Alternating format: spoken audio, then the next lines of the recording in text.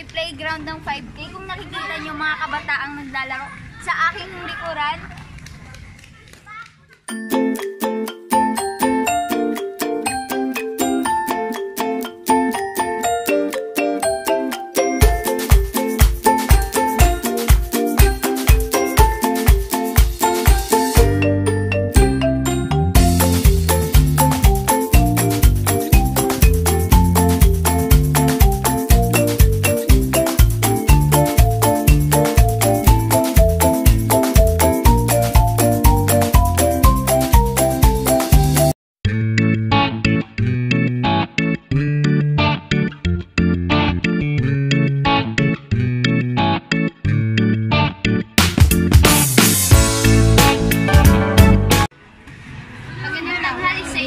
So, narito tayo ngayon sa barangay Milagrosa upang alamin natin ang tungkol sa 5K at bakit nga ba tinatawag na 5K ang park na ito.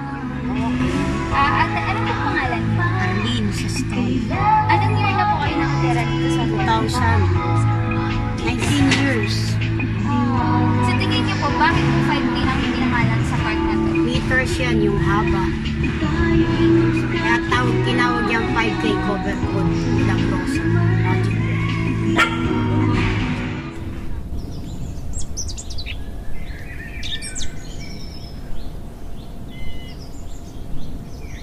So dito sa 5K, marami tayong pwedeng gawin tulad na dito ang pagbibisikleta.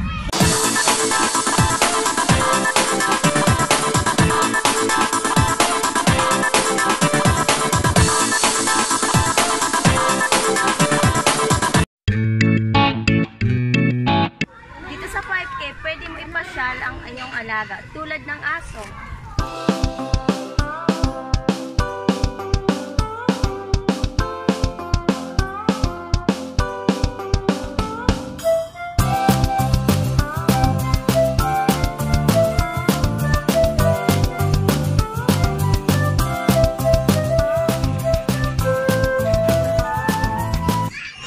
Magtatanong tayo ngayon, isa sa mga narito ngayon sa 5K.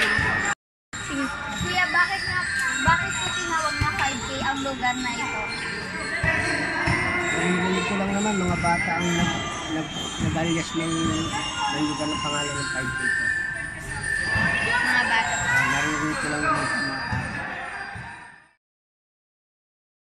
Ay, pwede po ba kayo ma-interview? Pwede, kahit hanggang kailan. Ano pong pangalan nyo? Danilo Dumalagi. Ano po yung role nyo dito sa ano? Pinag Ano po yung, bakit po tinawag na 5K itong lugar? 5,000 kilometer.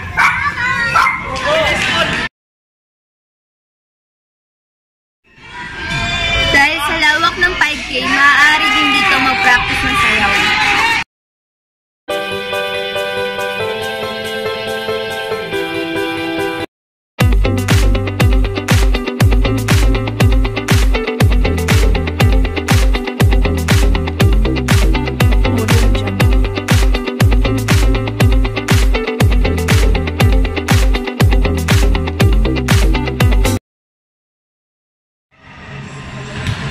Dito sa 5K, meron tayong covered court na kung saan dinarayo ng mga kabataan upang maglaro ng basketball.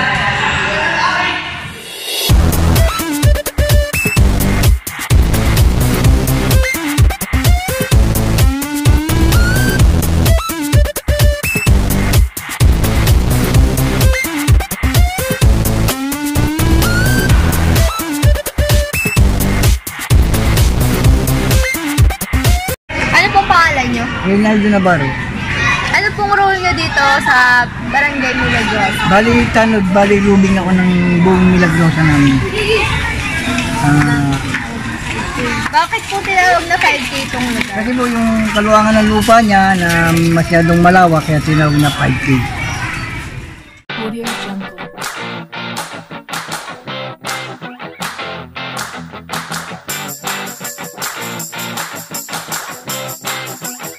Audio Jungle.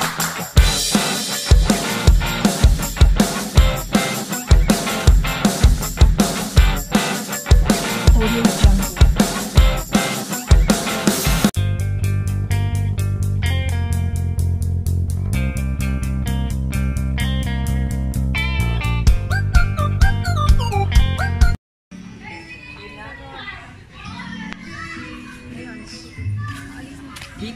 5K, mayroong mga iba't ibang mechanical exercise equipment na maaaring gamitin ng mga taong pupunta rito. Maaaring maglaro, mag-exercise o pampalipas oras.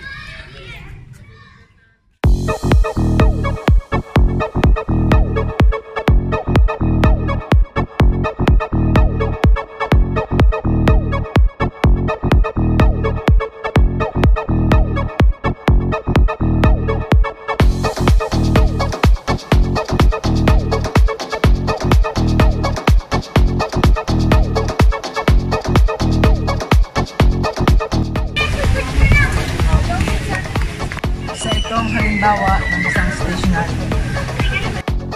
Ito ay isang crankway.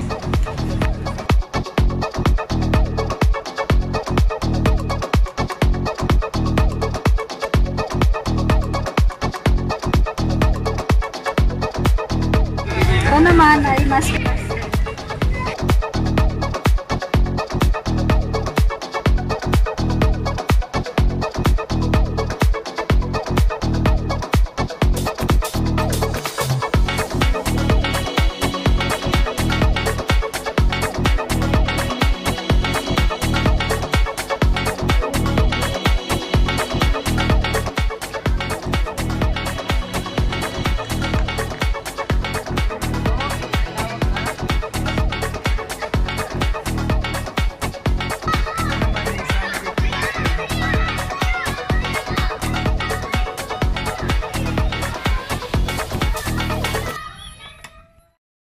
Marami ako natutunan sa Lakbay Sanaysay na ito. Ang 5K na ito ay dinarayo pa ng mga kabataan, bata, matanda upang magpalipas ng oras dito. Una dito sa lugar dahil malapit na ito. Sa mga pwedeng papraktisan, hindi na kailangan pumunta pa sa malalayo.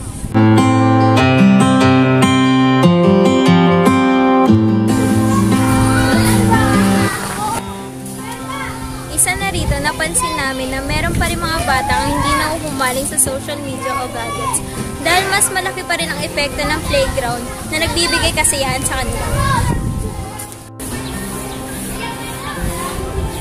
Dahil nga iba sa mga batang ito ay galing pa sa bed na kung saan kailangan nila maglakad pa na ilang kilometro para lang makapaglaro ng masaya dito sa 5K.